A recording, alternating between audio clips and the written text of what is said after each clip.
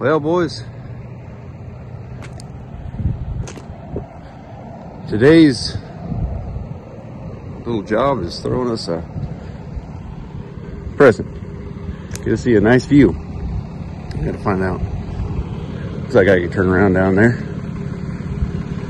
Dang near flip a U right there without even trying. Except for I'll sideswipe the bushes. But picking up an 080 for one of Tavid's clients, one of his buddies. He's out of town, so he asked me if I could haul it. So here we are. Well, let's see how we do. Some jobs don't bless you with a turnaround spot, and you gotta invent one. As long as I don't hit that button right there. Oh, I think we're golden. Just don't drive off the road.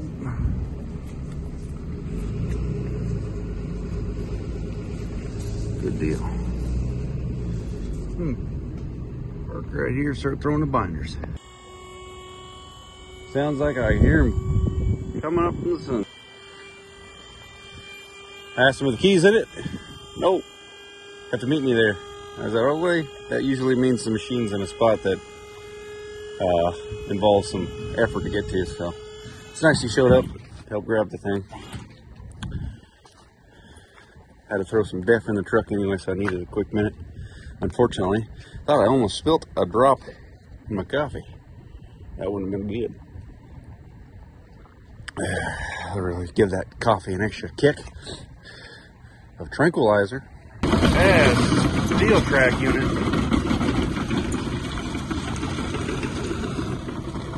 Well, we got her. It is, it's nice towing an 080, I'm not gonna lie. Without a bunch of buckets and the Encon and stuff like that on there, it's a nice bird to tow. This one's got steel tracks too, so I don't know what the weight difference is with the steel tracks versus rubber. Honestly, I don't think it would be too much. Rubber tracks actually ain't light. But, got her hauling it for her. I told him I'd follow him to the next job, but it's like an hour plus unit. And he took the highway, which is around the mountain, and stoplights on the highway and stuff like that. So I just take the back way. I got 2 stop signs before I just reconnect back to the highway and bypass about 16 stoplights. So I like this route a little bit better because, well, less stoplights, less traffic, and just an easier pace to putt around at. Still maintaining 50 going up this grade. It's pretty good. It's not a mellow hill right here. Yeah, we're losing gears. Yeah, well, talking about gears, I guess the new 2025 Dodge is going to have an 8-speed. I think people are going to say, oh wow, 8, that's still a far cry from the 10 that everybody else is running. But at the same time, man, if you got an 8-speed, think about how many big rig trucks are running a 6-speed Allison water truck kind of deal, and they're still doing fine. An 8-speed might bridge the gap in these big shifts that these things got.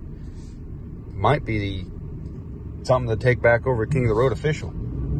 Get the fuel mileage so you're not over revving gears and under revving and all that mess.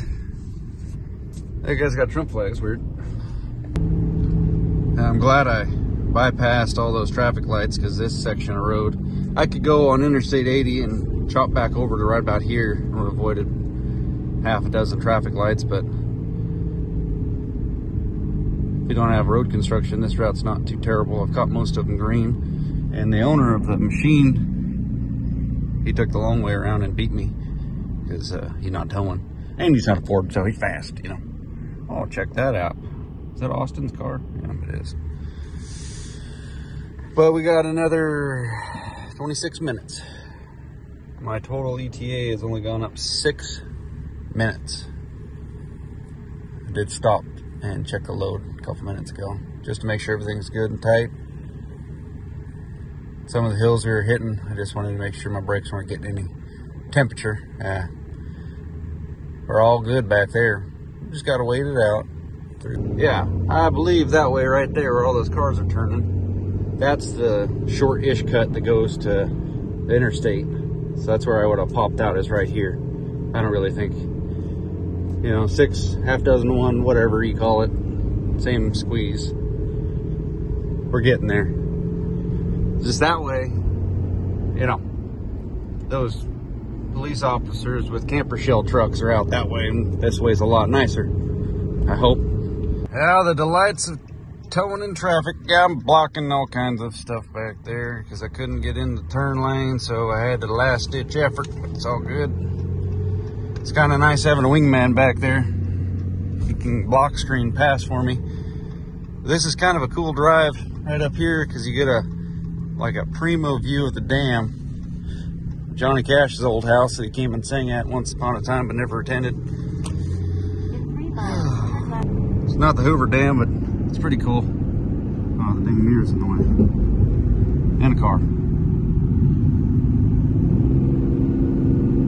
Pretty neat though. Oh, they got a little bit over. Oh, why would you come over here? Are you an idiot? Yeah, you are. Oh, there goes our chauffeur.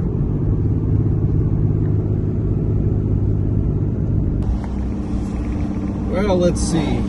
We are almost to our destination. Turned in a quarter mile, then we got half a mile after that, thereabouts. Uh-oh. Oh, triple axle. Settle down now. I just got 2 axles, but I'm rated the same. In a quarter mile. Hey, Bushkins.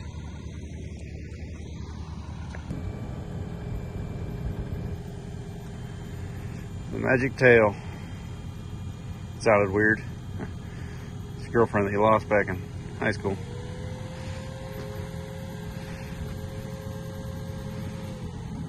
No power lines, good to go.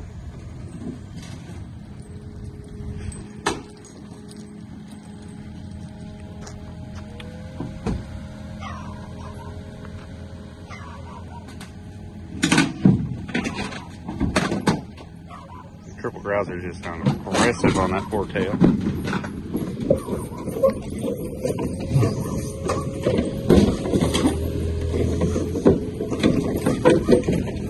For some reason, every time I go down this stretch of road, which is not very often, I always think about the time back in the day we were hauling a tough shed. I mean, it was before I had any gear of my own for towing. I didn't have a trailer. We were using a 3,500 pound axle little car trailer back in the day when they only cost like $2 grand. That thing had been through a lot.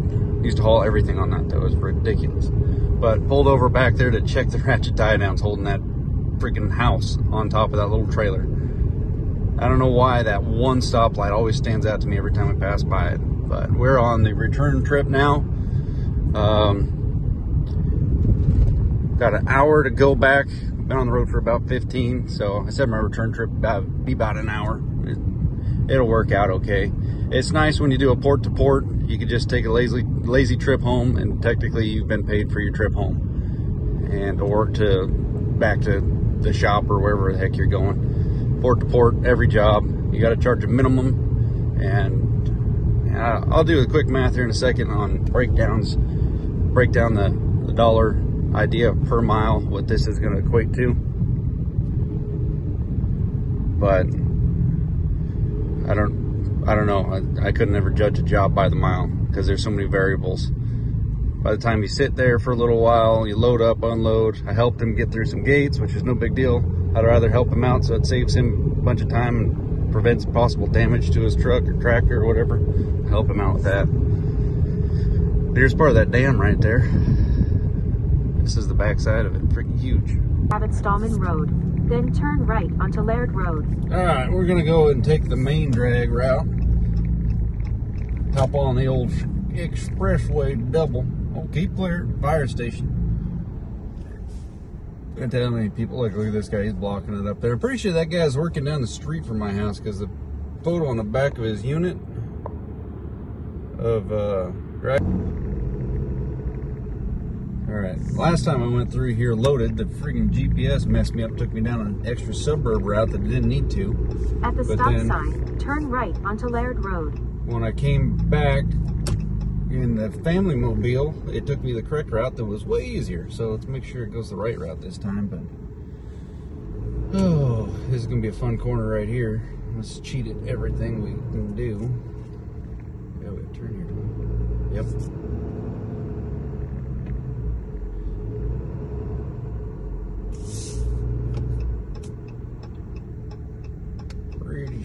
Oh, look at this. We got no traffic. All right.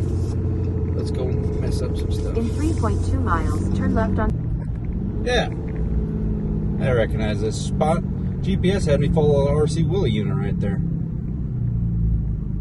Gets you to the same place, just an unnecessary route through a suburb that, well, this tight. Low branches, cars everywhere.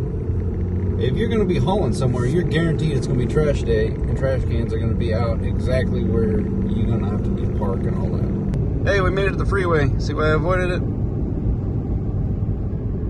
I'll take a back road any day of the week, and it really only added like 5 minutes to the freaking commute. If you hit all the traffic lights green, you're probably even Steven. But at least you're not getting sandwiched between two IBBs. Okay, I want to proceed to going faster than them, so can you get off my bumper, Nissan? Come on. Come on, guy. Come on. Today. Demolition specialties. Well, right foot specialty. Let's go. Check this out. This is the first one of these I've seen that wasn't hauling for Pepsi. Use the right lane to take exit 1. Yeah, we ain't taking that one, gal. Then turn left onto Grass Valley Highway. Tesla semi. Friggin'. You must be only running one motor. Lanes to turn up. Blinker's loaded. Come on. Why is it every time I need to switch lanes, the one stray car always gets me blocked in? Glad this guy blocked me in because CHP was back there, so pace setter right there. Pace car, pace trailer holster, a Raptor, looks like it. Anyway, we are working pretty good on time. It is going to hit us right at the hours that we figured on for today, because he kept me a check before I left based on estimate on getting back to the place of established business of correlations to where I sit the truck. So, quick math, the loaded miles are around $12 a mile. If you calculate that, I don't go by miles at all.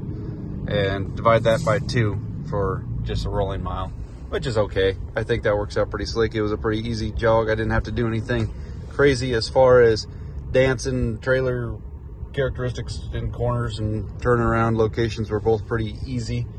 And if anybody has one of these Durangos, look at this thing over here. I'd like to get one of those because they look like a 3rd gen Dodge truck. But I guess technically that's a 2nd gen Durango. But you can get those for their time, pretty sweet. They're like 04 to 10 or something like that. A Hemi in those, a 5.7, which is the same thing that my car has, which I think is pretty cool. And you can get a limited trim package on one of those things. So you get heated leather seats and stuff. 4-wheel drive. I'd like to snag one of those if anybody's got any input on one, because for some reason they're super cheap, and I'm leery to buy one because they're so damn cheap, like across the board. So I'd like to find one that's got like less than 100,000 miles on it. Black, leather, limited package, Hemi 4x4, you know what I mean? But this light needs to correspond to the green so I can get on out of here. Didn't I just see one of those things? I like an 080. I think they're nice rigs. It's funny, I've been in between 1-day, 2-day jobs last couple weeks. 5500's been doing a lot of moving and grooving. And David actually hooked me up with that job because he's out of town. But I gave him one of my jobs because he was headed down the other day hauling a small machine. I think I got the better end of the deal because he had to drive down. Sometimes, okay, if you're gonna phone somebody up and ask them to haul your equipment, if it's in a bad spot, let them know it's in a bad spot before they proceed down it, or at least let them check it out first. So on David's behalf, he kind of got screwed over on that because the guy didn't tell him. Probably shouldn't drive a truck down there, even if your machine's in limp mode. Track the mofo out. But we had a pretty easy one today. And my guesstimations on my timing to go get the machine, drive back down there, drive back up here, we were 10 minutes over what I thought it was going to be. So I think we'll call that a win. Efforts to stay productive throughout the day. If you're a short day like today was, come back to the house, work in the shop. It's easy to go to the house and eat a lunch and end up spending too long taking a long lunch. So what I'm trying to get done, come down to the shop. I got my little sanctuary set up down here. Just leftover stuff, mini fridge from the other place. I got a TV. I don't even know. I think Austin, the neighbor, gave me that. But I don't got no internet down here. So I got my Nomad mobile internet. I just click that bad boy on, give it a minute to fire up. And now I got full service internet down here. And so I can take a quick lunch. I got my micro nuker up there. And then I can just go quickly out to the project rigs. Because honestly, once I'm in the atmosphere, it's a lot more convenient and easier for my mindset just to go, we're going to work. So just wanted to throw that out there because I think it's kind of cool to have this set up.